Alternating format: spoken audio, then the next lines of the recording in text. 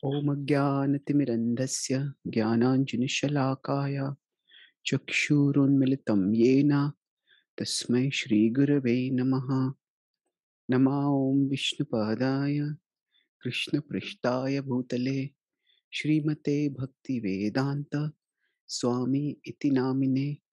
Namaste Saraswati Deve Gauravani Pracharine Nirvishesha Shunyavadi Paschatya Deshatarine Vanchakalpatarubhyascha Kripa Sindhubhya eva cha Patitanam Pavanebhyo Vaishnavebhyo Namo Namaha.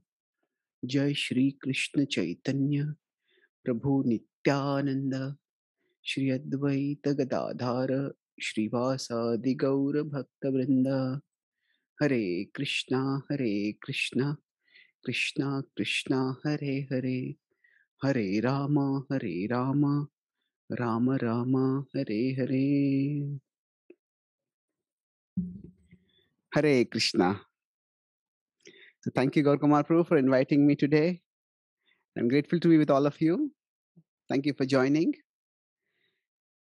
And we're discussing on the topic of why to worship the Hindu gods when they are immoral like Krishna or cruel like Durga, or especially Bhadrakali.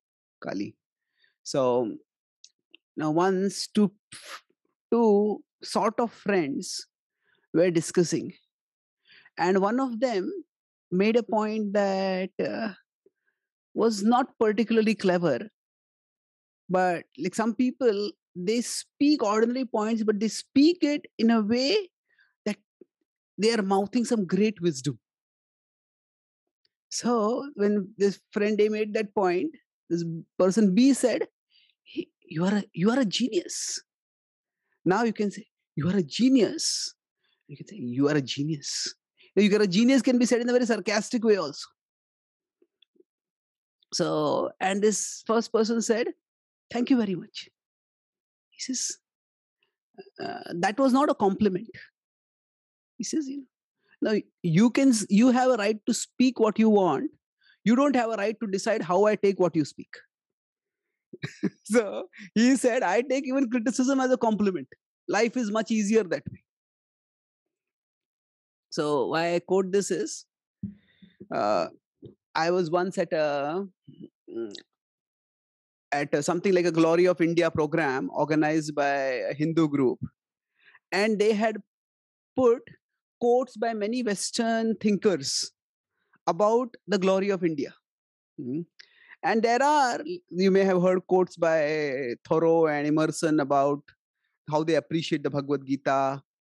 And there are others also who talk about how India's contributions are quite special. So there was one quote over there. It says where they had quoted a Western British thinker, specifically an English thinker, and he said that as far as religion is concerned, India is the only millionaire in the world. So now, actually speaking, the person who had written that quote has written in a sarcastic vein. He meant that there is atheism where one person doesn't accept any god.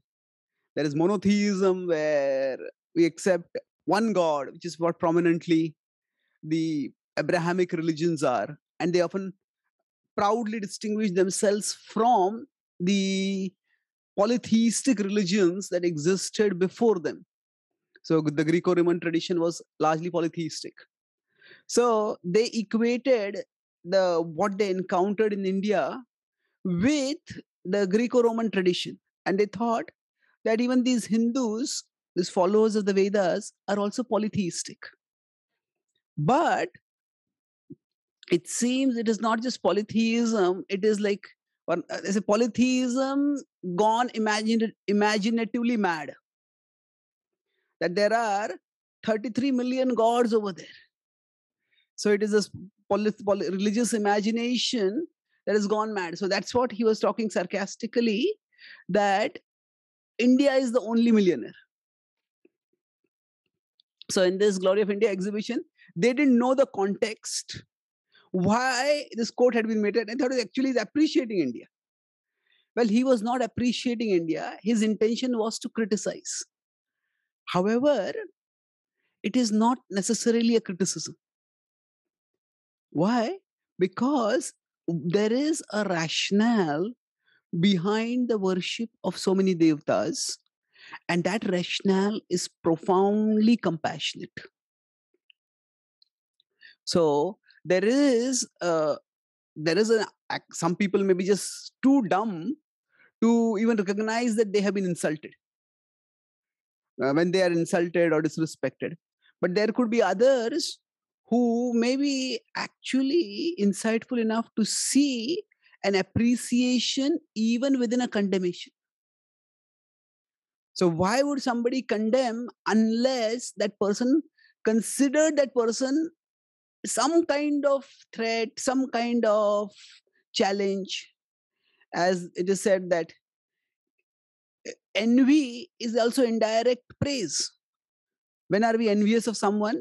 When we feel that person is good and we don't want to appreciate that good, then we are envious. So what is the idea? So similarly, this idea, oh, Krishna is immoral and Durga, Kali is cruel. So this can seem as criticism. And yes, it may be intended also as criticism. However, the fact is that the broad Vedic conception of divinity is not restrictive. It is very inclusive.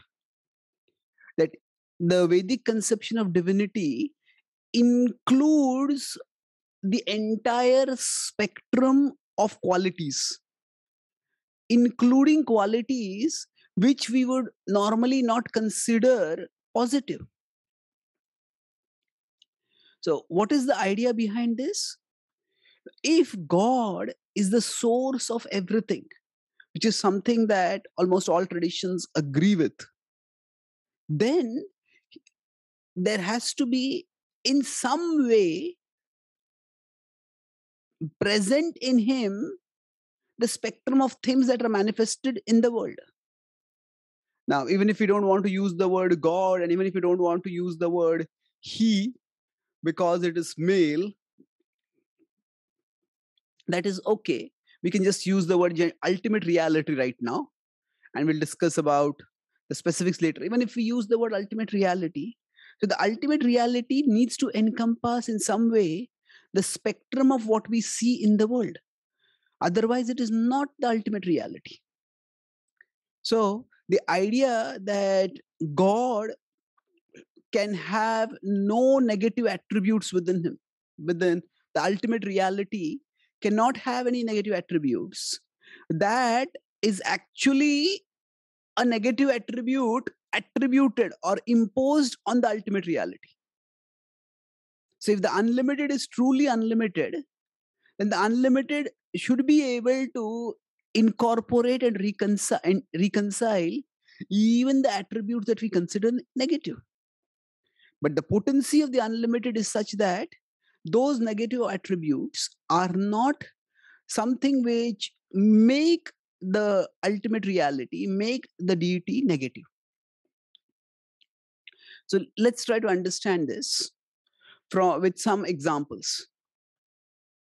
Now imagine if we have a country, and that country very proudly says, no, we are a powerful country, but we have no police and we have no military. Okay. Now we might consider a utopia in which not only are the citizens of that country all law abiding, but all its neighbors are also law abiding. And therefore, it doesn't need a military or a police. But the problem with utopias is just that they are utopias, they never exist. So, a country, in order to be complete, has to have defense internally and externally. So the country's completeness cannot be by saying that, oh, we don't have any defense, we don't have any, we don't have police, or we don't have any military. So yes, now most people in today's world may protest that, oh, why so much money is being spent on defense, or why so much money is being spent on XYZ. So on, say, on the police department. But without those, what happens is there are greater problems. So in America, there was this movement to defund the police. Now, all such movements get associated with certain political positions. And the idea that we need to elevate people, support people through social welfare and other things, that is fine. But the fact is that there has to be law enforcement also. So just as a state to be complete needs to have defense, and naive conceptions of completeness, our state is so good that we don't need any defense at all, those are not going to work in real life. So similarly, the conception of the divine to be complete integrates negative attributes also.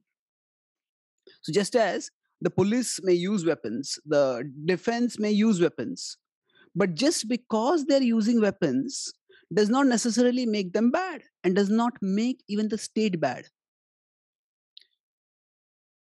So now moving forward, the Vedic conception of divinity is significantly different from the Abrahamic conception of divinity. The Abrahamic religions are those which are starting from having Abraham as one of their prominent prophets. So that is Judaism, Christianity, and Islam. And in these religions, now, of course, each of these religions have significant differences. At the same time, there are some underlying commonalities. And one of those commonalities is that God is often treated as the other. That means this is the world, and God is categorically different from the world. We are here in the world, and God is beyond the world. So that is one of the reasons, for example, why in the Islamic tradition, especially, any kind of depiction of the divine, of Allah, can't be done. And many Muslims extend that further to say that even the depiction of Muhammad can't be done. So their idea is that the divinity is so much other that no human ability can depict the divinity. Now, the Vedic understanding is that, yes, the divinity is other. The divinity exists in a category different from ourselves. We are finite, the divine is infinite. However, divinity also permeates all of existence. That, so if this is the world, and this we say is the other world. So divinity exists in the other world, but divinity also extends itself to be manifest in this world. And by extending the divine presence to permeate the world, this becomes, the conception of divine becomes much more inclusive. So because of that understanding, so divinity is not defined only by its purity. Oh, nothing of the world touches the divine. Yes, that is an attribute of the divine, but that is not the only attribute of the divine. Divinity doesn't just extend beyond the world, divinity also permeates the world. And thus divinity manifests in forms that may seem mundane, that may seem even questionable by mundane means. So let's begin with Kali. Now, there is the conception of the female divine, which is very prominent in the Vedic tradition. And the female divinity manifests across a spectrum. So there is Durga, who is considered to be the gentle female divinity. She's often considered the maternal female divinity. And there is Kali, who is also female, but she is considered the opposite of gentle. She is considered angry. Now, her anger is also a manifestation of divine compassion. How is that? Because that anger is directed against whom?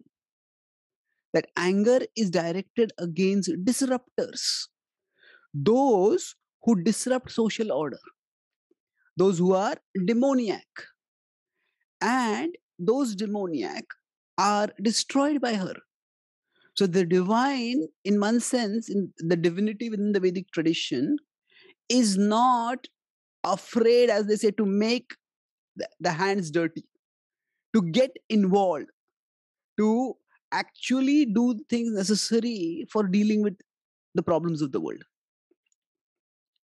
So when demoniac forces overrun the world, then it is at times the goddess, he takes fighting in her own hands. And the idea of Kali having her tongue out and then often having a garland of sometimes skulls around her, the idea of that is to serve as a divine, as a reminder of divine deterrence. Now, deterrence is a very important force in the world. India, for example, India and Pakistan have had several wars. Most of the time, it was Pakistan attacking India. But after nuclear weapons were acquired, wars have not occurred beyond a particular level. So deterrence has its force. Recently, just I met a devotee who escaped from Ukraine, and that they were saying that the widespread opinion in Ukraine is that we should never have abandoned our nuclear weapons. This is not support for. I'm not supporting nuclear weapons per se, but I'm just giving an example of the power of deterrence. So through Kali, by showing that the divine will will subject the demoniac to such a fate, is meant to show an example of deterrence. So the divine deterrence is manifested through the example of Kali. So that's one point which I would like to make over here, and we could go further. So now it is not that followers who go and worship Kali, they live in constant fear. Oh, this is what is going to befall us. No, that is the police. Generally, when somebody approaches the police, they will have fear only if they are criminals. Generally, so similarly, the idea of deterrence is required for those who are about to do something wrong, those who are pious and who are trying to do the right thing. There is that time the cruelty is not manifested over there. The affection, the maternality is manifested over there. And that's why her name is not just Kali, it is Bhadra Kali. Bhadra means auspicious. Now, if we move forward from there, and then we consider that, okay, when you said that there's a millionaire, what is the idea of that? That there are a million gods. So here also the idea is the Vedic conception of divinity is not 1-0, is not digital. That just like in the Bible, it is said that Jesus says, I am the way and the light and the truth, and none shall go to the Father except through me. Now, of course, if we go to the original text of the statement which Jesus has made, so there are a number of reputable scholars of Christianity who say that there is a significant word there which has been neglected. That is presently. That presently none shall go to the Father except through me. But that has been absolutized. So, irrespective of, without going to the technicalities of that, but the point is that it means if somebody is not able to accept one particular path, then what is left for them? It is left for them that they go to hell. So the idea is that the exclusivist approach, it leaves no room for those in between. Yes, there are people who are open to become devoted to the divine, follow the divine, and there are those not ready. But it doesn't mean that those who are not ready are necessarily evil. So, is there a way for those who cannot accept in between? Okay, who cannot accept divine? Is there? But they are in between. So, the Vedic understanding is yes, there is an understanding of one ultimate reality, and that one ultimate reality manifests in different ways. And when that one ultimate reality manifests in different ways, the idea is that that reality manifests mm, for the purpose of enabling people to access the divine. So I started earlier by talking about how there is monotheism, there is polytheism. The Vedic conception of divinity is actually something significantly different. And to understand that conception of divinity, we need to go beyond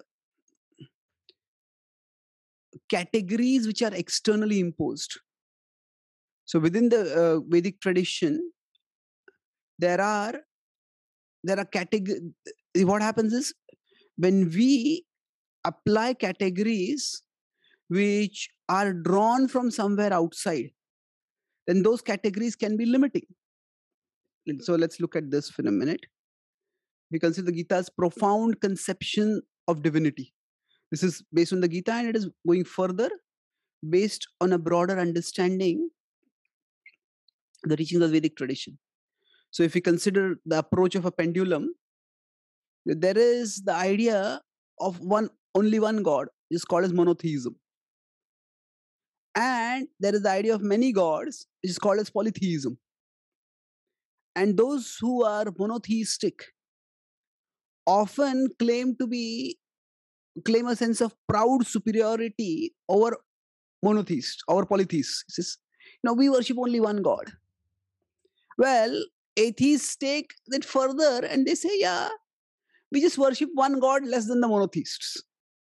So, so what happens is it the idea that, yeah, monotheism is superior to polytheism? Well, if less is better, then zero is better than one. That's the atheistic argument. So the Vedic conception of divinity is there is one God who has many manifestations at many levels. And this is best described neither as polytheism nor monotheism. It is polymorphic monotheism.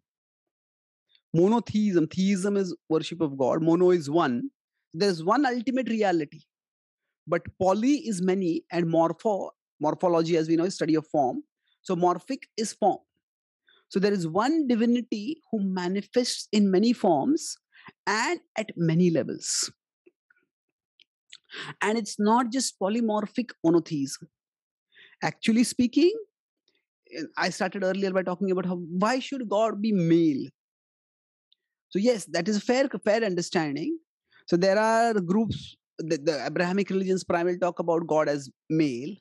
Now there are some traditions which worship God as the mother, which worship God as the female, and to some extent Catholicism incorporated that by elevating Virgin Mary to a high level or to a pedestal of worship. So there is the idea of God is female. See, the Vedic understanding is that God is both. Because God manifests as divine couples. So in the Vedic tradition, there is Sita Ram, there is Lakshmi Narayan, there is Radha Krishna. So actually, the Vedic conception of divinity is polymorphic bimonotheism. There's one theistic, one deity who manifests as a divine couple, and there are many divine couples like this who manifest. So there is Parvati and there is Shiva. So the idea over here is that divinity manifests at multiple different levels. And why at different levels? I started by talking about how accessibility, it's not 1-0. So the mood of Krishna is that, yes, if you can't worship me, that the Gita is very categorical in declaring that there is one ultimate reality, and that is Krishna. Mm. That the enlightened understand, Yomam eva asammudho janati purushottamam. Sa sarva vid bhajati mam sarva bhavena bharata. So there is a fairly clear understanding of one ultimate reality. At the same time, there is also a recognition that this is not restrictive, that yes, there is one ultimate reality, but that one ultimate reality is not an insecure or jealous divinity who becomes agitated if someone else is worshipped. That there are people with different mindsets, and because there are people with different mindsets, what happens is different people are attracted to different things. So the Vedic understanding is that the divine is so inclusive, so compassionate, that the divine has other manifestations who are not exactly God, but they are not God also. They are intermediaries. And that is why there we can say there's a God with a small g, and there is God with a capital G, and there are gods with a small g. And these are technically called as the devatas. And these devatas are actually very potent in their own ways for serving the purpose of uplifting everyone based on whatever their present mindset may be.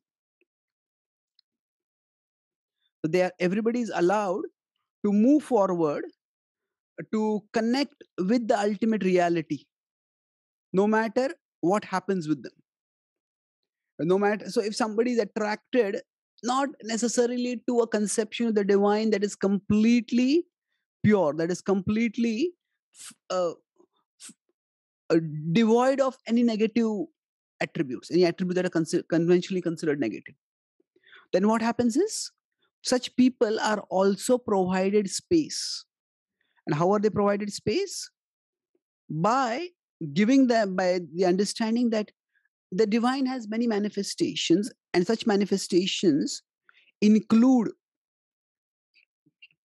various categories. So, for example, I said there is the idea of gods within the Vedic, in the Abrahamic tradition, is the divine is seen as a competitor. The Abrahamic conception is there is one God, and that God is considered jealous, and that's why that God doesn't want us to worship any other gods.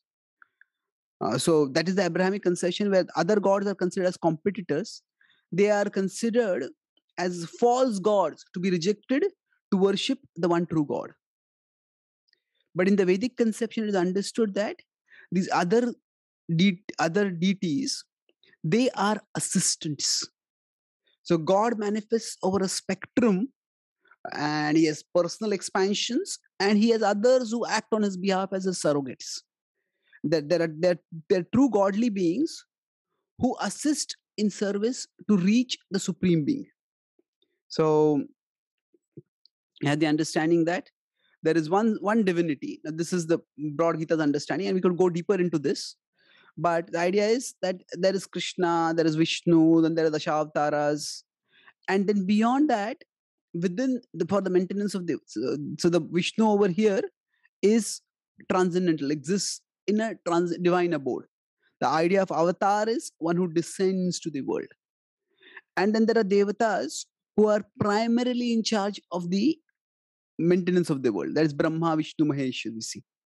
And then beyond that, there are so many other devatas. There is Ganesh, there is Durga, and there is Kali. And all these deities, they are all existing in one spectrum. And the idea is, Krishna in the Bhagavad Gita says that if somebody cannot be at 1, they don't have to be at 0. That's the implication over there. This is a profound system, and we won't go into the details of that. This Dr. Krishna talks about from 7.20 to 23 in the Bhagavad Gita. And his idea is that he includes everyone in the worship. He gives everyone an opportunity to connect with divinity in some way at some level of manifestation. So I will make 2 points and then we'll conclude and we can have question answers. So the Vedic conception of divinity is God is not jealous, God is zealous. Zealous means he is diligently striving not for one's own glorification, but for others' welfare, for others' elevation, for the elevation of all living beings. Now, many of you may know the story of the prodigal son, which comes in the Old Testament. And the idea is that there was a father who was wealthy, who was like a landlord, who was almost like a sovereign, a king over there. And he had a lot of wealth. One of his sons demanded his own share of the inheritance. And he says, I don't want to live with you. So he took his inheritance, went away, tried to live on his own, but he squandered all the wealth and eventually ended up in poverty, in distress. And he had to become a menial laborer doing extremely hard work. And finally he decided, let me go back to my father. He said, even my father treats his laborers better than I'm being treated here. When he came back, he was welcomed with great joy by his father. So in the Abrahamic tradition, this story is told to indicate how loving God is, that even like that father who welcomed his son, the prodigal means wasteful. The prodigal son came back and he was accepted. And God is so accepting, that is talked about. And that is true, that God is accepting. The Vedic understanding is that God doesn't just wait and accept when the lost son comes back. Actually, God, wherever this lost son goes, there God himself also goes. And there also God tries to elevate that person. So the understanding is that if somebody is just in the materialistic conception of like having no care for anything divine, so that's like a person, this prodigal son who has gone away to another kingdom and is another landlord's place and is working under a very exploitative person, and that person is distressed. So what happens is, that is like a materialistic conception of living. We have no idea of any ultimate reality, and life is tough. There's a cutthroat competition. People are out to exploit. So we live in that world.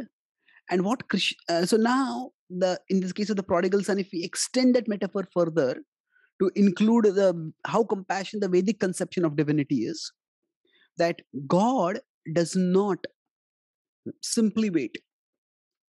The king sends. Okay, he sends his own minister. So this is a big landlord. He has landlords under him. He sends his own, the landlord like a king, he sends his own ministers. And the son is not ready to come back to the father right now. So the father sends a representative whom the son may not know, and the son may therefore not be averse to him.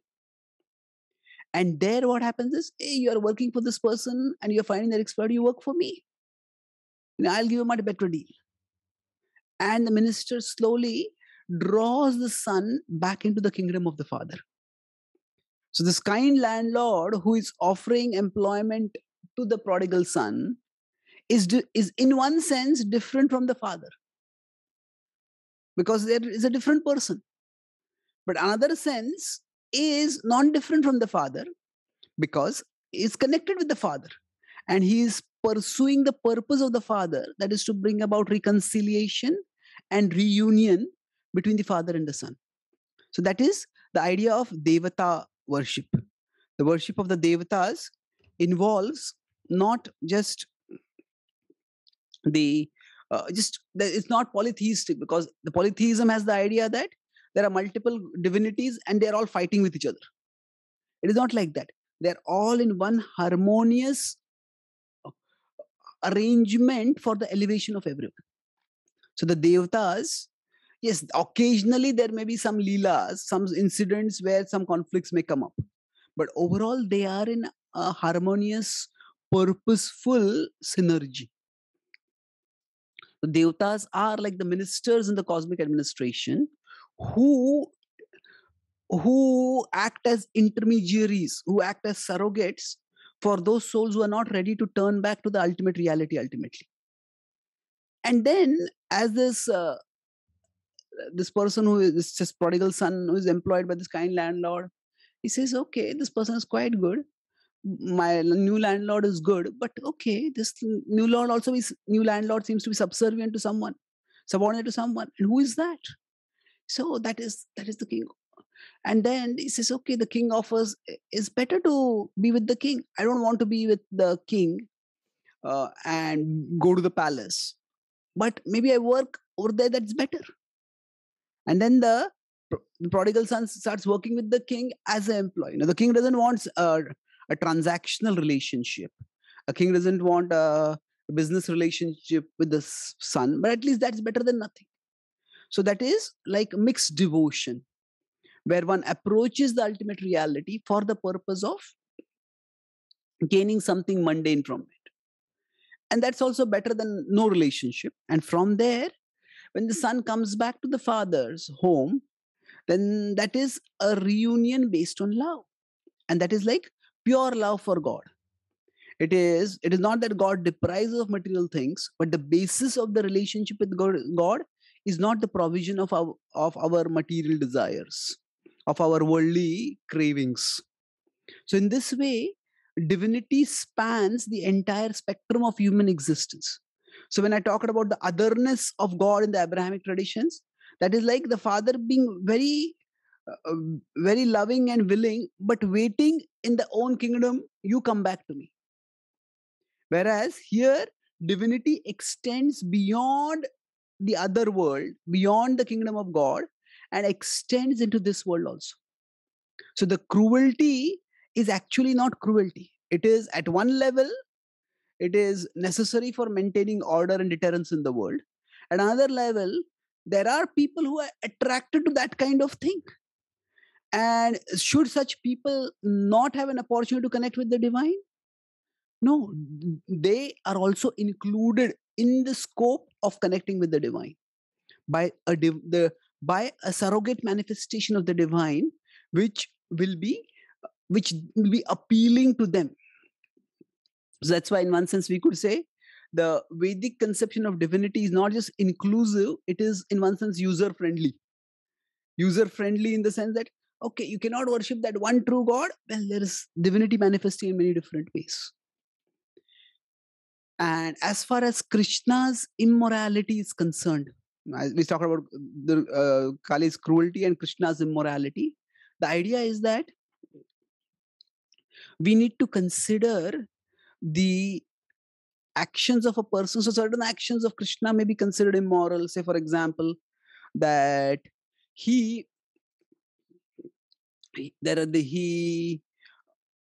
has he guides Arjuna to do certain things which seem to be questionable in the Mahabharata war. In his childhood, he steals butter. When people who were very deeply grounded in the Abrahamic worldview, they came to India, they came to North India, especially Mathura, and they saw many murals and others of Krishna stealing butter. Yes, what is this? Who is this? He says, and what is going on over here? He says, this is God. And what is he doing? He's stealing butter. They just got intellectually short-circuited on hearing that. Okay. What is God doing as a child? And why is he stealing? And if he has to steal, why butter among all things? So the idea is that Krishna as Makhan Chor is chore, but he is normally if somebody is a thief, that is not considered to be something which will be praised for. Generally, if somebody gets involved in something which is criminal, that comes on their record, and they want to hide it constantly, because otherwise they'll not have employment prospects, their social prospects will be limited.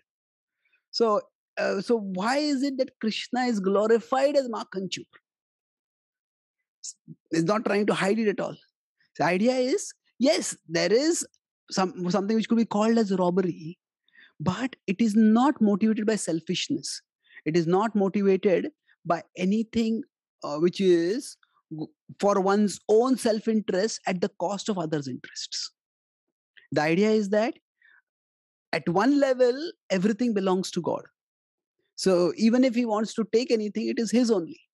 But when Krishna takes butter, what is he doing? The cowherd maidens who make the butter, they all love Krishna, and Krishna can go straight to them and ask them for butter, and they will happily give. But when Krishna does mischievous things like this, that brings greater joy to them. Now, if we are parents, now we want our parents like to talk about their children, and when children sometimes behave in contrary ways, then that adds to the endearment of the child, endearing feelings towards the child. So when Krishna steals butter, this is just a leela wherein he's increasing the affectionate bond between him and his devotees. And that is why he's celebrated as Makanchur. That's why he's celebrated as the stealer of butter. He's not actually stealing butter. The butter represents the love of his devotees and the efforts that they have made with the love. So the love of their hearts and the labor of their hands. Labor of their hands in churning. Both of them combine together in the manifestation of butter. And when Krishna takes the butter, he's actually stealing their hearts and he's bonding at a greater level of love with them. So it is not, we could say generally there are three levels. There is moral, and there is something which is below moral, that is immoral. Mm-hmm. And then there is something which is above moral, that is transmoral. So transmoral is that which is done, which may resemble the immoral, but actually it is not. Because now we could go into a different whole big ethical discussion of what is immoral. So primarily, immorality is not just in the action. Immorality is in the intention. Of course, there is a sophisticated ethical debate. But when somebody is not motivated by any self-interest, any selfish desire, then generally speaking, rules of morality are given so that people don't succumb to people don't indulge in their selfish desires and their greed, in their exploitativeness, in their anger. So Krishna as the divine has none of those. But when he acts in such ways, although he's transmoral, he seems to act in ways that are immoral. Why is that? At one level, it attracts the hearts of his devotees because there is contrary lila. But at another level, those who are attracted to such things, they find, oh, the divine also robs. Oh, that's wonderful. Many of the devotees in India, as well as in other places in Europe, even to some extent America, we do prison outreach. And one of the things we talk about is that the conception of divinity in the Bhakti tradition is so inclusive that Krishna is actually born in a jail. Krishna is born in a jail and Krishna robs, but his robbing is transcendental. Now, similarly, when Krishna does something unethical, I'll conclude with this quickly, that when say Krishna shot Karna, Krishna told Arjuna to shot Karna when Karna's chariot had sunk into the ground. That can seem immoral. So what happens over there is Karna himself says, no, Arjuna, don't entertain thoughts entertained by coward. Remember the codes of morality and desist from fighting. And Arjuna accordingly lowered his bow. At that time, Krishna told Karna, oh Karna, fortunate is it that today you remember the codes of morality. Was it morality by which you suggested that Draupadi be disrobed? Was it the same code of morality by which you ganged with 5 other warriors to attack the 16-year-old Abhimanyu and eventually become the cause of his death? Was it morality by which you connived with the Kauravas to send the Pandavas and their mother to Varanavar to attempt to have them burnt alive? Was it morality by which you participated in instigating a rigged gambling match in which Yudhishthira was pitted against Shakuni and lost everything? He said, if that was morality, Arjuna will use today that same morality. And Arjuna will, so he told Arjuna, shoot. Now it's significant. I have a whole analysis in an article which Gaur Kumar Prabhu can give for those who want. How Arjuna and Karna had many encounters, and Karna was not able to defeat Arjuna even once. Whereas Arjuna defeated Karna twice, at least twice, depending on how we analyze certain results. But the point is that it is not because Arjuna could not defeat Karna that Krishna told Arjuna to do this. Krishna's point was that Shatho Shatyam, that the real world is such that sometimes with the cunning one needs to be cunning. And that real world ethics are being demonstrated by Krishna over here. And so now we may say, but there was this question which I noticed, why is God practicing eye for an eye? Well, it's not exactly eye for an eye. If that is all that God were doing, then that would be vengeful. But we could say there's a difference between retaliation. Retaliation is one thing, which is if we just continue that, it will keep escalating. But the opposite of retaliation is not letting the other person dominate. There is, like we say, there is aggressive and there is passive. And in between, there is assertive. So a person who is aggressive can often easily become vindictive, vengeful. That's unhealthy. But a person who is passive, they'll be walked over by others. They'll be exploited by others. So Krishna, he himself goes as the peace messenger with the most accommodating of peace proposals to Duryodhan. And he says the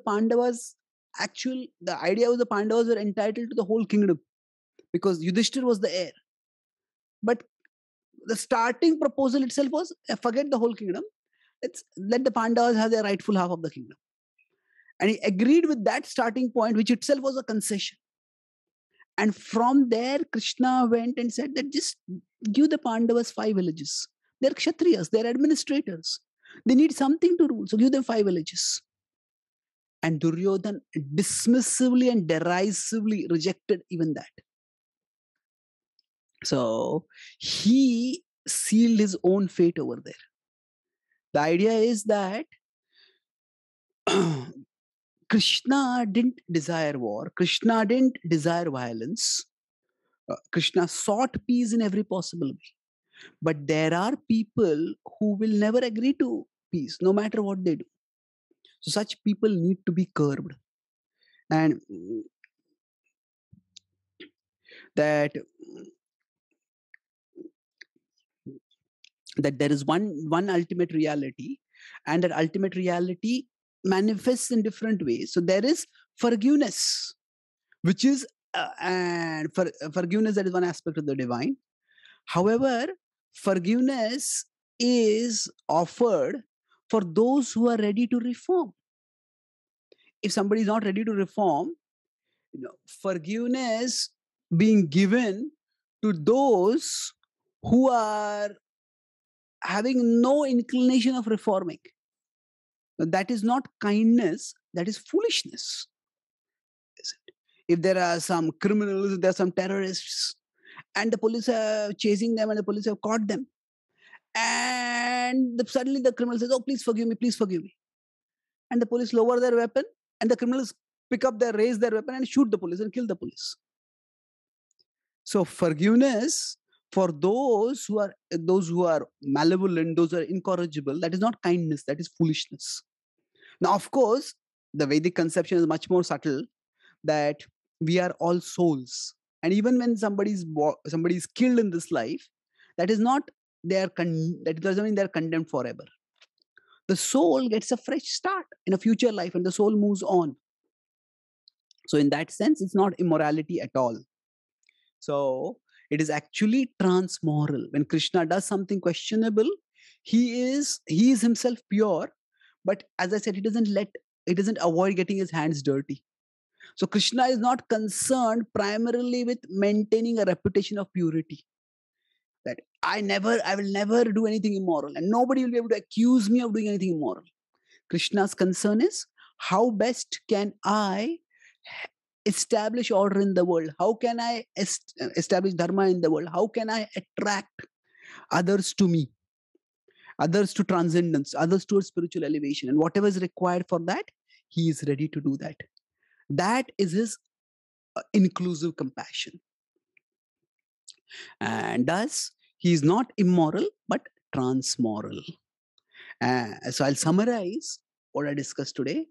We covered a lot of territory, but I started first by discussing how the idea that God is a millionaire, that India is a millionaire in religion, it is a compliment. Is it? It was meant to be a criticism, but actually it is a compliment. Why? Because it points to the inclusiveness, the breadth of the conception of the divine, and the conception of the divine, and the compassion of the divine. So the conception of the divine in the Abrahamic traditions is other. God exists in a category of complete purity, and therefore there can nothing negative attributable to God. While that is true in the Vedic tradition, God doesn't just exist in another domain, but God exists into this domain, extends into this domain also, and manifests in a way that can reach out to people. So there I talked about the categories of monotheism and polytheism don't apply, because the Vedic understanding is best explained as polymorphic bimonotheism. There's one divine who manifests at many levels in many different forms, and they manifest as a divine couple. And the idea here is that rather than having 1-0, you worship this God or you're condemned. It is okay if you can't worship this God, this vision of divinity. Divinity manifests in many different ways, and whichever vision you are attracted to, there is a way forward. So I talked about the prodigal son story, and how God is not just waiting at home for the son to come back, but rather God is extending his reach to wherever the soul is presently, and offering some connection and access at that level. And that means that Kali's apparent violence, it serves two purposes. One is the administrative purpose of deterrence. So those who are serious wrongdoers, that's what she does to them. The idea is that a divine is not afraid to get the hands dirty. But the other is for those who are attracted to that kind of imagery, that kind of activity, even there is a place within divinity for them. And then Krishna, when he steals, his stealing may seem immoral, but is transmoral, because it is not stealing to deprive others of physical possessions. It is stealing to enrich others enrich others' hearts with spiritual devotion. It is a reciprocation of love. Krishna has no selfishness within him. And even when he does something which seems to be immoral, like asking Arjuna to kill Karna when he's not fighting, his chariot is stuck. So that is, yes, it may seem immoral in some way, but Krishna is demonstrating the necessities of functioning in the world, that sometimes with the cunning, one has to be cunning. So Krishna did not tell Arjuna to do anything to Karna which was any worse than what Karna had repeatedly done to Arjuna and his loved ones. So, so the idea is the divine exists beyond the world, but extends into this world also. And that is the inclusive compassion of the divine. There's one divinity, manifesting at many levels, in many forms, to all meant for one purpose, one synergistic purpose, to elevate humanity towards spiritual perfection, towards liberation, towards eternal life. Thank you very much. Hare Krishna. Hare Krishna, Prabhu. Thank you so much. Do you have some time for questions, Prabhu? Yes, definitely. So, Megha, please go ahead.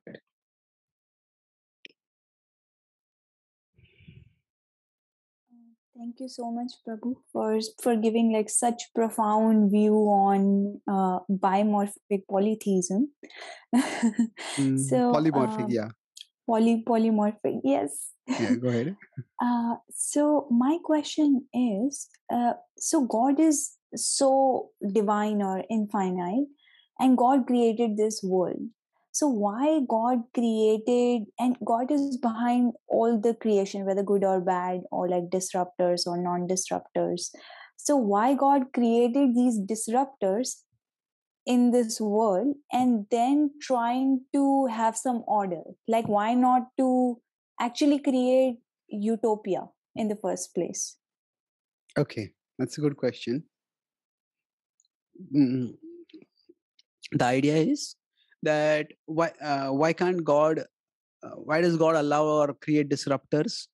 Why not create utopia? Well, first of all, what is utopia? Utopia, you may say, it's a place where everything is perfect, but no, everything is not everything. Everything includes people, and people have free will. So God does not make anyone evil or bad. At the same time, He gives everyone free will, and He doesn't take it away. Uh, Actually, the purpose of existence ultimately is the reciprocation of love. So that we love each other and we love the Supreme Lord, and we have a eternal, joyous relationship. That is the understanding of what we might call as utopia, what in the spiritual traditions is called as the spiritual world. There's a loving union, loving bond between us and the divine, and between all of us as part of one divine family. And that's the idea of Vasudhaiva Kutumbakam also. Now the challenge here is that love cannot be forced. Love has to be voluntary. And although God is omnipotent, He doesn't force anyone to love Him. So if somebody chooses not to love Him, then He respects that free will. That does not mean that that person can do anything and everything. There are principles of karma by which there's some regulation. However, the point is that if there is force, then there cannot be any love. So that's why the idea of the perfect world, for some people, the perfect world is where everybody is forced to do the right thing. But then is that perfect if there is no freedom, there is no liberty? So the spiritual world is not like that. Everybody has freedom. Now, there are some souls who choose not to live in harmony with the divine.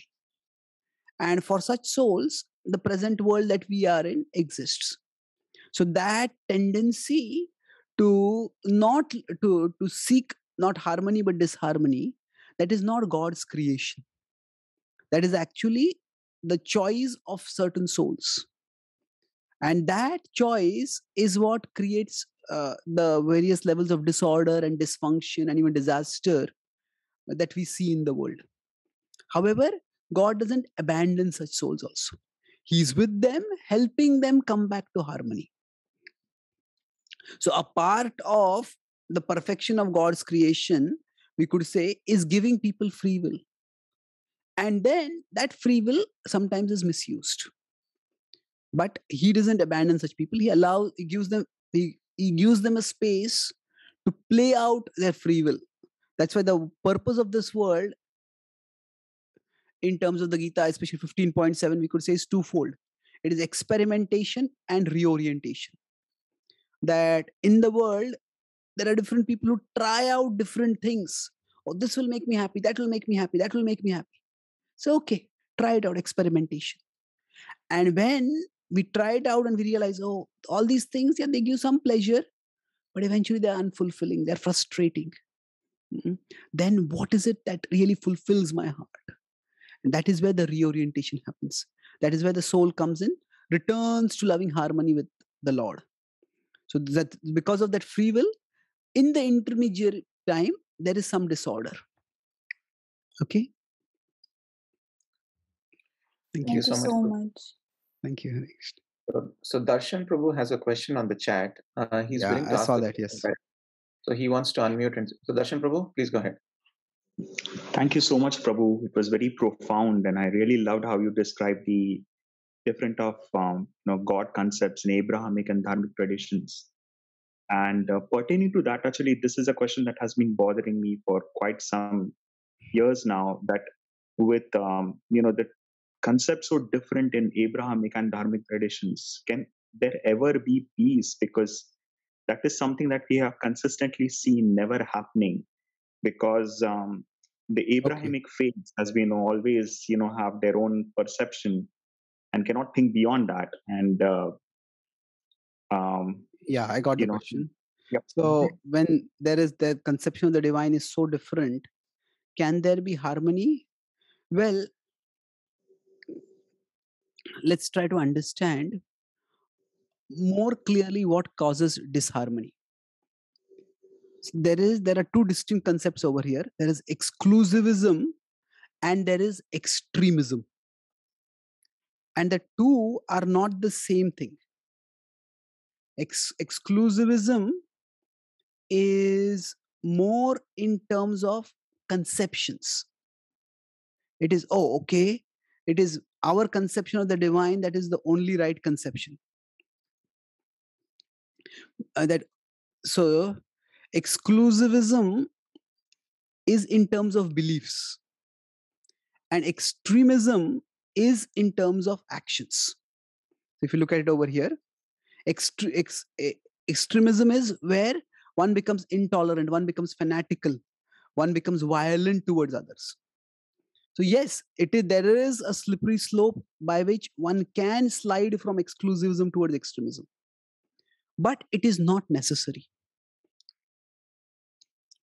If it were that exclusivism intrinsically leads to extremism, then there would be constant violence. There is, of course, violence in the history of the world, but it's not that there is constant violence. Because what happens is, people's actions are not determined solely by their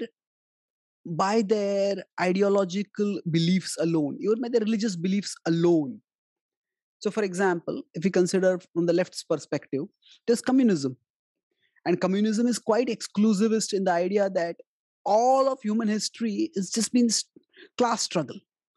And the only solution is that we have to eliminate all classes, only then there will be harmony.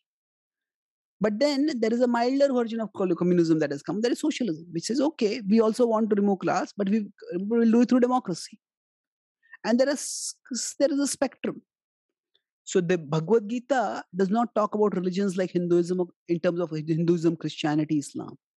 It talks about human beings in terms of their psychological profiles, in terms of their psychological and behavioral characteristics. And it talks about three modes, three gunas: sattva, rajas, and tamas. Goodness, passion, and ignorance.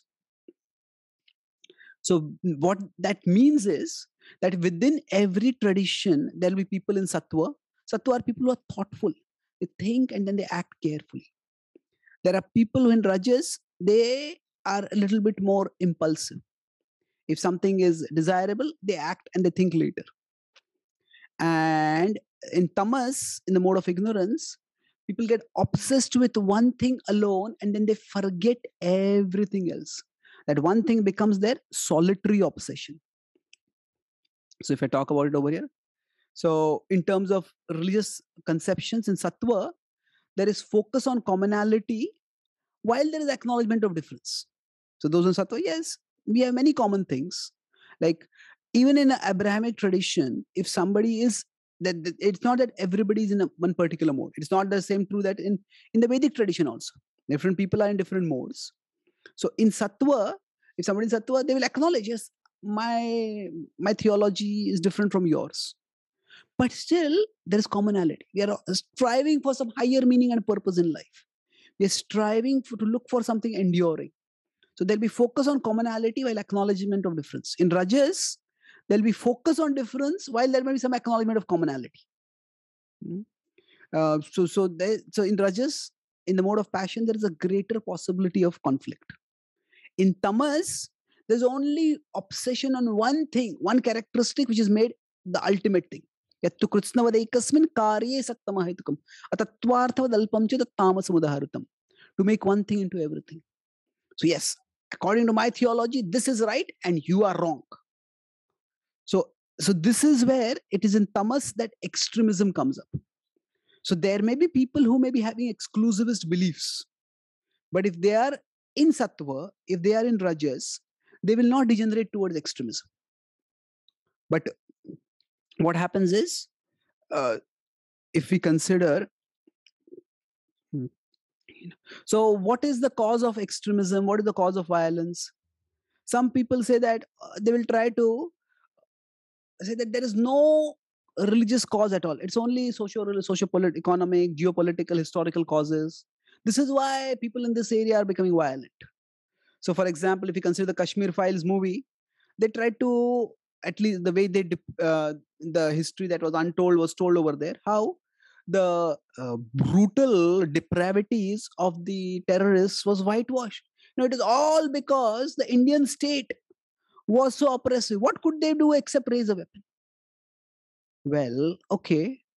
Well, the Muslim extremists were so violent toward the Kashmiri Hindus, they didn't raise weapons. So to say that is the only cause and there's no theological cause for it, that is one extreme. But the other extreme is to say there's only theological, only because they're Muslims, they became terrorists. So Muslims become terrorists. No, there is Islam, which is very big, in which there are people in Sattva, Rajas and Tamas. And there is Islamic extremism, where there are people who are prominently in Tamas, prominently in the mode of ignorance, who are in power. So when there is violence, there is extremism, there's a complex blend of theological and non-theological causes. Theological cause is a part of it. To say that is not a part of it is to ignore reality, to deny reality, to put blinders on. But to say that the theological cause is the only cause is also to put a blinder on. Because then why isn't everybody acting like that? So exclusivism doesn't lead to extremism always. It leads when there is tamas. So let's put it another way. What happens is we shouldn't rush to judgment. So when will exclusivism lead to extremism? You can look in terms of the diagram. What happens is if there are followers in tamas and there are leaders in tamas, that means the followers obsess, according to our theological, now that is also one reading of the theology, one understanding of theology. There are Christians also who are quite inclusive. There are Christians who differentiate between Jesus and Christ. They say Jesus is a particular manifestation of Christ, who is the ultimate deity. And Christ manifests in different ways. So if the followers are in tamas and the leaders are in tamas, then that is most disastrous. That is where hell can unfold on the earth. Now, if the followers are in tamas, but the leaders are not in tamas, the leaders are mature, they will at least sooner or later bring the followers under control. So that is bad, at least followers are in tamas. But if the leaders are in tamas and the followers are not in tamas, then that's still worse, because the leaders will incite people. And that will also, some people will get indoctrinated, people will get radicalized. And the best is where neither are in tamas. Now that is not humanly possible. However, if a significant number of the leaders are in sattva or rajas, preferably in sattva, and a significant number of people, even followers, are in sattva or rajas, not tamas, then that is good. And that can happen in various ways. One is, of course, there has to be, wherever there is extremism, there has to be proportionate response. That means we cannot put on kid gloves when dealing with extremism. There has to be strong response to control that. But at the same time, the solution will be that we could say those people who are in sattva, even in a religion which has exclusivism as its theology, there will be people in sattva and they will broadly be the moderates. So if to counter extremism, we cannot, if we presume that everyone in a particular group is extremist, well, that is a rush to judgment. It is not true that everyone will be in tamas and be extremist. But to say that, oh, the extremists are a tiny fringe, well, maybe not. In some places they may be a tiny fringe, but in some places they may not be. They may be a influential minority, a vocal minority, aggressive minority sometimes. And some places they may be actually the majority also. So we have to analyze according to time, place, circumstance, according to situation, and act appropriately. So if you want to counter extremism, what is ultimately needed is, we need to if we want tolerance, we need to focus on, if somebody only interacts with the moderates and they say that, oh, you people, why are you so so judgmental? No, there are good people there also.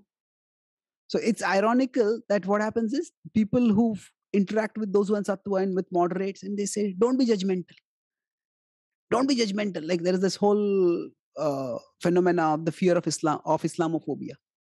And yes, you don't want aversion or negativity towards any particular community.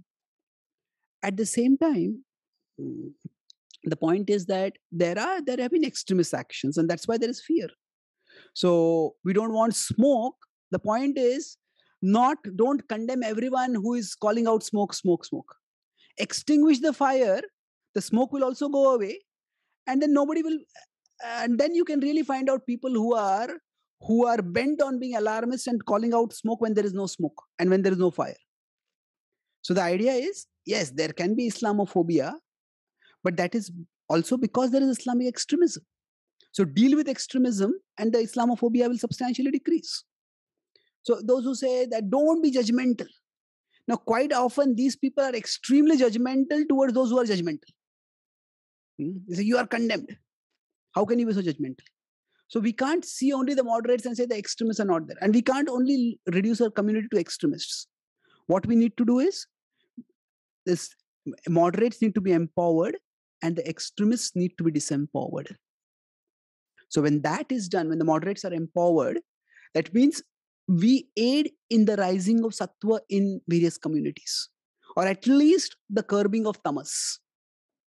So when that mentality of obsessing over one thing is decreased, then it is definitely possible that there can be harmony. There will not be paradise. It's not that there will be utopia, but certainly the levels of disharmony can be substantially decreased.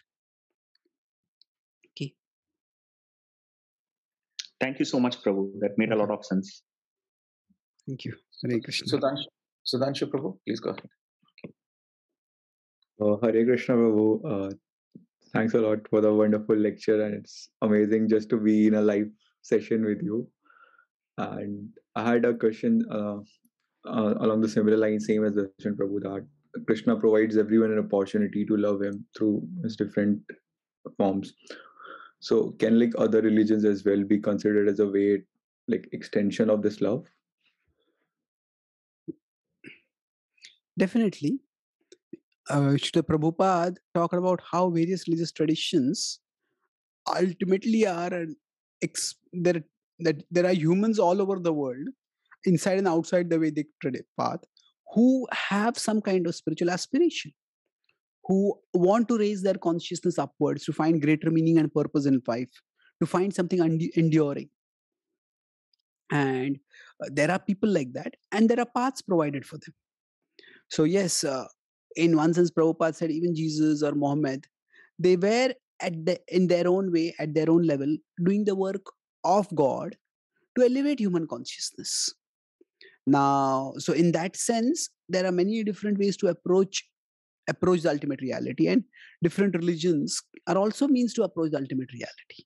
It depends on the individual seekers, and it depends on the leaders that represent those to guide those seekers. How far ahead along that journey people will go. Okay. Thank you, Prabhu. That was very enlightening. Thank you. Lekha Mataji. Hare Krishna, Prabhu. Thank you so much for the lecture. It was full of insights. Thank you for that. My question was: so you were telling about how Krishna, even if it causes defamation, like he steals butter to like attract devotees, and in whatever way he can connect. And then there are also other statements in Shastras that says how Krishna is aloof, which is kind of like scary for me when I read that statement. I'm sure I don't understand it correctly. So what does it mean when Krishna is aloof in the material happenings of our life? Okay, yeah, that's a good question. So we say Krishna is engaged, but then Krishna is also aloof. So if you consider the Bhagavad Gita, udasina vad asinam, Krishna says that I'm situated at, the word udasin means detached. In fact, you can go further and say is indifferent. That can seem quite alarming. Is God indifferent to our plight in this world? But he's saying udasina vad. Vad means as if, like. He's not indifferent. He's more of, so to understand how God's role in this world is, there are two distinct aspects to it. See, one is we can have two words in English which sound similar. There is disinterested and there is uninterested. So although they sound similar and sometimes they are used as synonyms, there is a significant difference. Uninterested means one has no interest in the subject itself. Say somebody is talking about politics and I'm not interested in this, so I'm uninterested. But disinterested means it refers to unbiased. Disinterested. Now we don't say if a cricket match is going on and there's an umpire and the ball goes and hits the leg and everybody appeals, how's that? And the umpire says, I was not watching the match. Really, what were you doing then? What are you? They say, I'm not interested in cricket. Then why are you being an umpire? Isn't it? The umpire cannot be uninterested. But the umpire needs to be disinterested. The umpire should not be favoring one team and just accepting all their appeals even when the batsman is not out or the appeal is not valid. So when the udasinavad is used, it indicates that Krishna is disinterested, not uninterested. He's not biased against anyone. He's not biased for anyone. But if somebody takes more interest in connecting with him, he reciprocates. So he is not partial, he's reciprocal. So his that word udasinavad, that sometimes the word aloof may be used, but that aloof is more in the sense of disinterested. It is not in the sense of uninterested or uncaring. Okay. Thank you very much, Prabhu. Thank you. Hare Krishna. Do you have time for a couple more questions, Prabhu? Yes, sure. Okay. Vinay Prabhu, please go ahead. Hare Krishna, Prabhuji. Thank you so much for the amazing class. I think it gave us like perspective to look at the contemporary religions and how we can see them in the light of like what we are practicing. So thank you so much, Prabhu. And the slides, each and every slides, like it's super helpful. So my question, I have a question around like divine deterrence, Prabhu. So this concept is in all the religions, like in Abrahamic religions as well, or in Hindu religion. So for example, Jews have been persecuted like since many centuries, and there is thinking that it's a divine deterrence because they offended Jesus Christ, or some like and in Muslim, among Muslim, this is thinking that it's a divine deterrence that the other people of other religions, especially like those who are practicing idolatry and other practices, for those who are non-Muslim, they suffered as kafirs because it's a divine deterrence. It's a divine deterrence for them not being practicing their religion. Or even among the Hindu communities, like if you see if we see the history, that the Shudras, like, who were persecuted, like it was considered kind of a community, a group, a sect of people as a divine deterrence because of their some position. So this, I mean, so how we can understand in this divine deterrence in a right way? Because I mean, whatever happened with the Jews, or that's a good question. Yeah, that's very good. See, so sometimes when certain communities suffer and suffer terribly, sometimes it may be said that this is just the divine arrangement. This is God's punishment for them, or God's justice for them because of what they did. So Jews may be persecuted because they were at least partly responsible. That's what is seen for the crucifixion of Jesus, or something like that. Yes. Now, first of all, there is a very big difference between deterrence and retribution. Deterrence is preventive. The very word deter is to prevent someone from doing something. So that means, I was using the word, say, nuclear weapons. It's not that somebody uses nuclear weapons and say that is deterrence. No, deterrence means the very fear of the use of nuclear weapons stops the other person from doing something. So the deterrence is very different from aggression, leave alone retribution. Aggression means I attack. Retribution means, you have done this, therefore I'm going to do this to you. So singling out any community for all time to come for some supposed historical wrongs that they may have done in the past, that is not in any sense justice. Because something which somebody has done maybe 50 years ago, 100 years ago, 1,000 years ago, now why should that whole community be singled out for that? A community for all time be persecuted for that? It is relatively easy for people to justify the status quo in the world by saying that it is divine will. That means this discrimination is there and this persecution is there. Oh, that is just God's arrangement. It's not that simple. It's not that simple because the things that happen in the world are we could say, allowed by God, but they are not necessarily desired by God. So there's a difference. Just like in one sense, if you see in every country, there is a difference between what is legal and what is desirable. People are given leeway to do things which are some things are undesirable. So, for example, even if the government understands that, say, consumption of particular substance, consumption of alcohol, or at least particular kinds of drugs or something is bad, but it's not necessary that everything which is undesirable, unhealthy, has to be made illegal. So similarly, within there are some which are extreme which are made illegal. There is a room for free will. Yes, this is not good, but if that's what you want to do, that's your capacity to do it. So, but eventually there will be a stop to it. So, but the idea is that to move towards that which is healthy, that which is feasible, that which is desirable, voluntarily, not by force.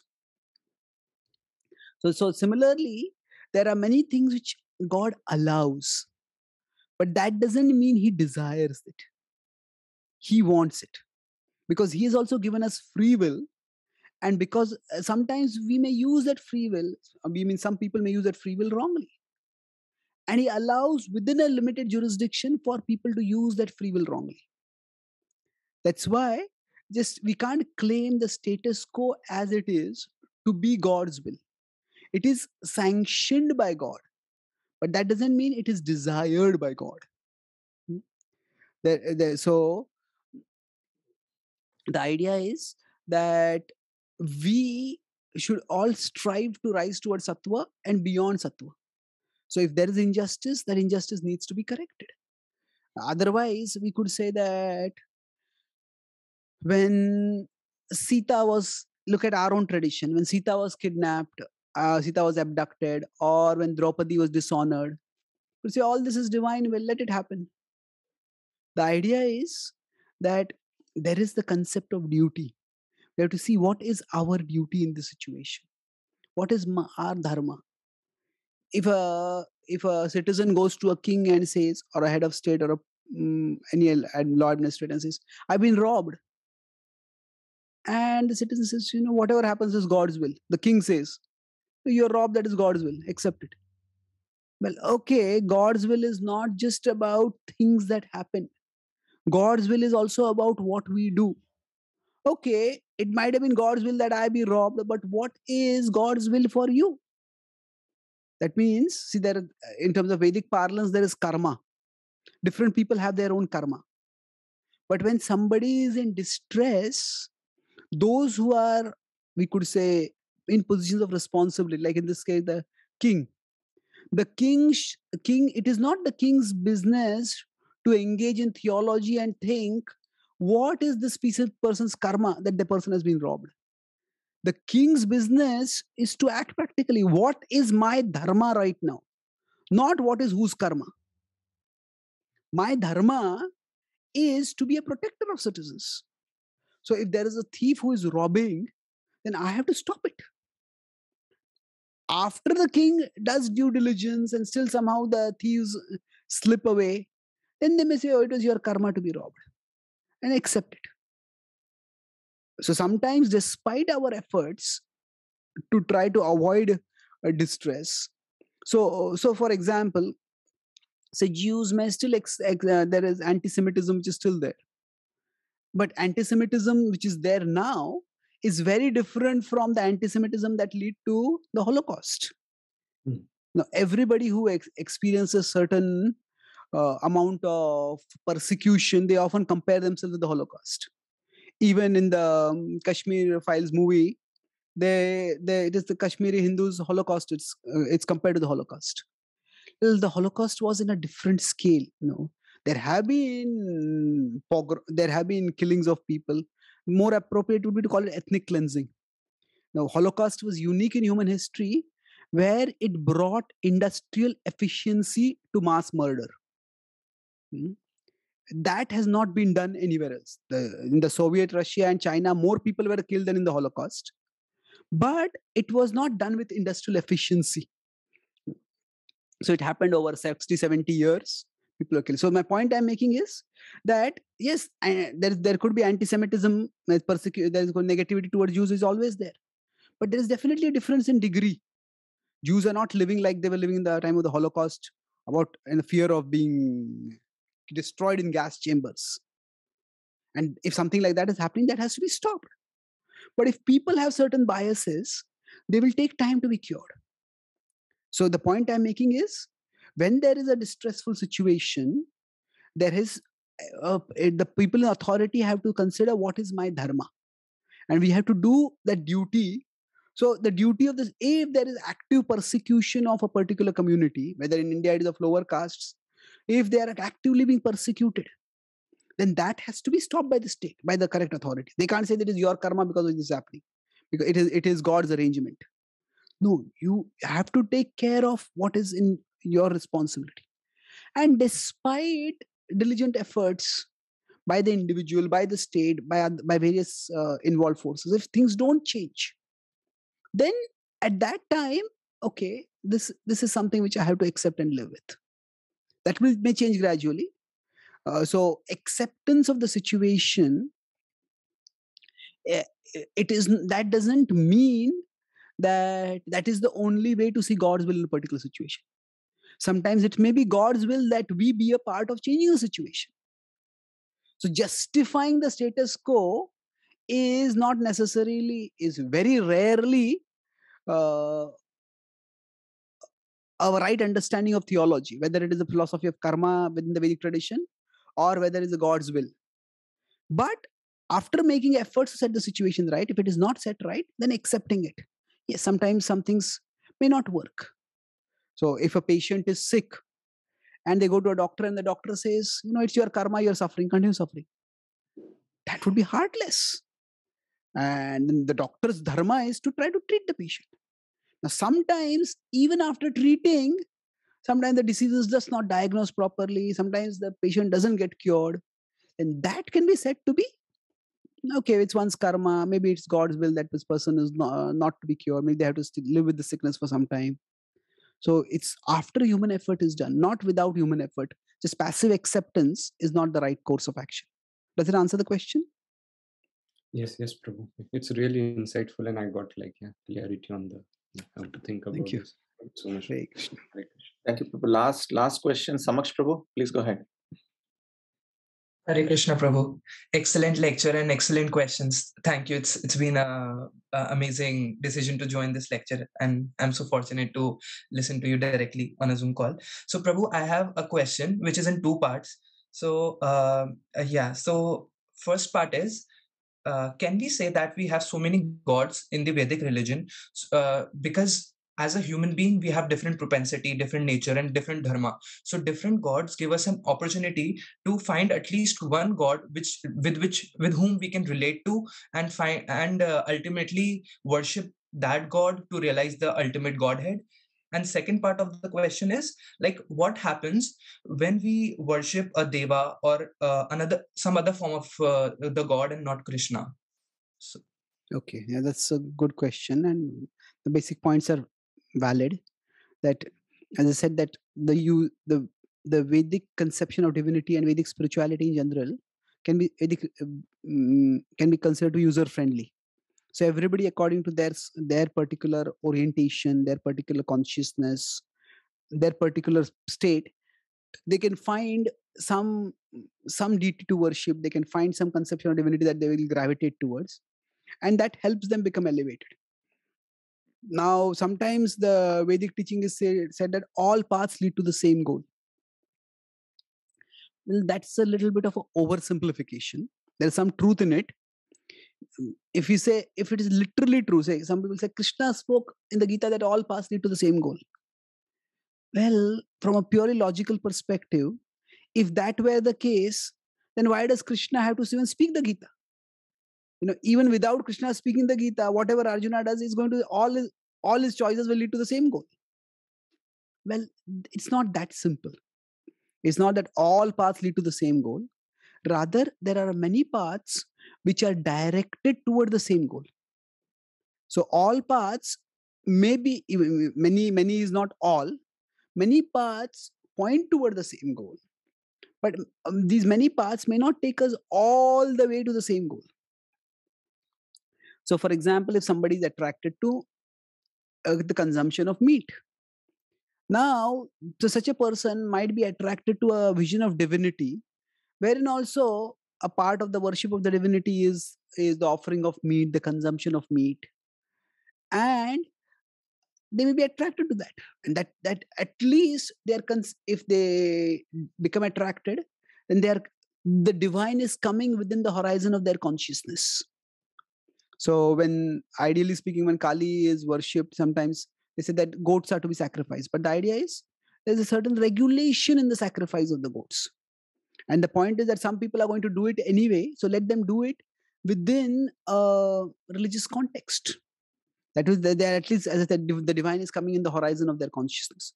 Over a period of time, as their consciousness rises, they will start becoming sensitized to the fact that, oh, this goat is also a living being and I'm causing pain to this. Now, if all creatures are creatures of God, would God be pleased if such pain is caused to a creature of God in the name of worshipping Him? So that, as the consciousness rises in that way, expands, and the person will gradually give that up, and they will move towards more harmonious forms of worship, where the causing pain to others, other life forms, will not be there in it. So in this way, those who worship the devatas, depending on which devata is being worshipped, depending on what are the particularities of the worship, it will all contribute to that one purpose of raising consciousness. Now, how far the consciousness will rise by the worship of the devata will depend on, as I said, how they are worshipping, what are the kind of people they are associating with, what is the overall conception of life and its purpose they are having. So, but it's progressive, and eventually they will progress towards the ultimate the understanding of the ultimate reality and attainment of the ultimate reality. It may take time, as Krishna says, bahunam janmanam ante. It may take multiple lifetimes, but it is on progressive on the path of spiritual evolution. Okay. So thank you Thank so you, much. Prabhuji. Thank you very much for your very thoughtful questions. I'm happy to be with all of you. And Gaur Kumar Prabhu, as he introduced that he says we are together constantly. So every day we discuss, we exchange dozens of messages, and all of you are fortunate to have him as your mentor and guide. And now, whichever part of the world you are in presently, whichever part of the world you go in future, if you stay connected with him, you will be sheltered in wisdom and affection, and that will be the path of auspiciousness for you. So I am happy to be of some service to Gaur Kumar Prabhu and to be of some service to all of you in Gaur Kumar Prabhu's service to you. Thank you very much. Hare Krishna. It's great. Chaitanya Charan Prabhu ki jai. Thank you, Prabhu. Thank you so much. Hare Krishna. Thank you, Prabhu. Hare Krishna. Thank you. Hare Krishna. Hare Krishna.